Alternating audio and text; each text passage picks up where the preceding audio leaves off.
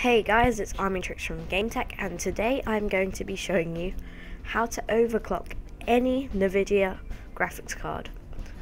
So how this works is you'll have to download a piece of software called MSI Afterburner, and MSI is quite a famous graphics card manufacturer anyway, and this software overclocks your graphics card. So what you'll want to do is launch it, and it will automatically detect your graphics card and its driver version.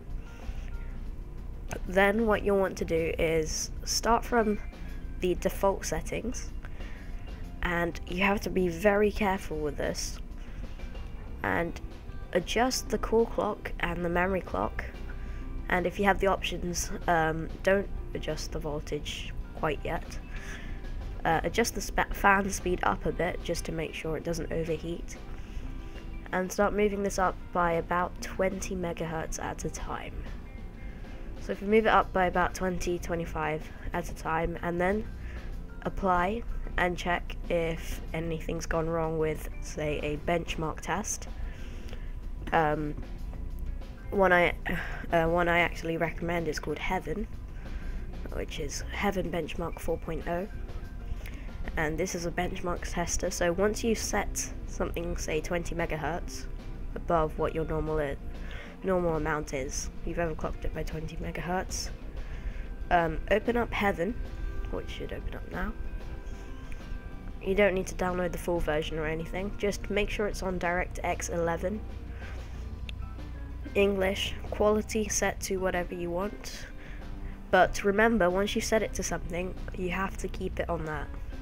Disable tessellation, disable stereo 3D, multi-monitor if you have it, enable it if you want, I don't know. Anti-aliasing, put on X8, and make sure full screen is ticked and the resolution is the max resolution of your monitor. Then run a test and wait till the whole thing ends, and then you can close it again. Now, if 20 megahertz overclocking works fine, you can start to ramp it up a bit more to about 50 megahertz, and then, or 75 even. Do the same with both, and make sure they're both stable, and then hit apply.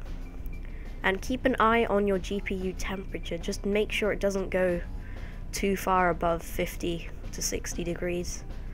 Because, well, it depends on your graphic card how much it can take, really, but a lot of the newer ones can take up to 80 degrees, but mine can't take more than around 70, so I have to keep an eye on that. And it's at 36, so that's fine, but when you run this, it should heat up quite a bit.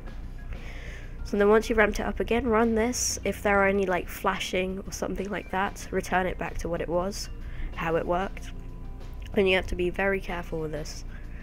Then you can ramp it up a bit more to, say, another 50 and another 50, and check if that works, and that's fine, and then keep testing it over and over with the benchmark tests, and you should see that your performance and FPS do improve as you go along while you ramp it up.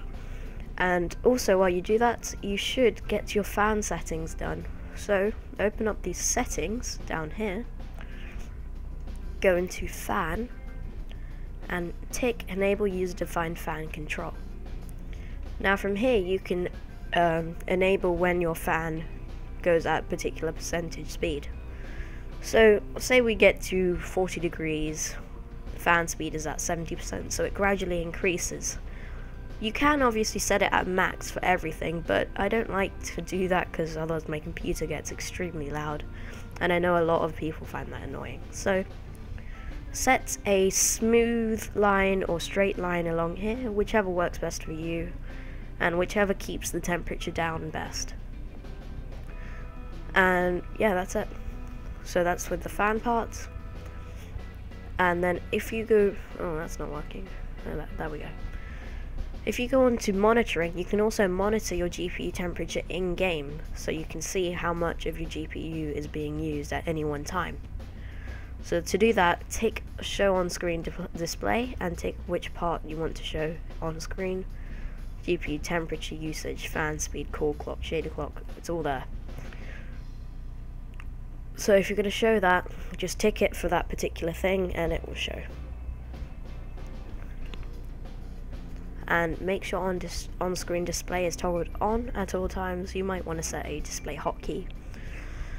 And you can also use multiple graphics cards. So I've seen people with multiple, like a Titan and a GTX 650 or something. They can switch between both and overclock both. Force constant voltage, you want to leave that kind of thing alone for now, because you can set a dynamic voltage thing where it increases the voltage sometimes and things like that. And sometimes graphics cards need that, and they don't tend to work that well on a constant voltage. And make sure you get the latest updates, because these can help with overclocking, reduce lag, etc. And that's it for this video. Thanks for watching, guys, and I'll see you next time. Don't forget to subscribe and like this video. See ya.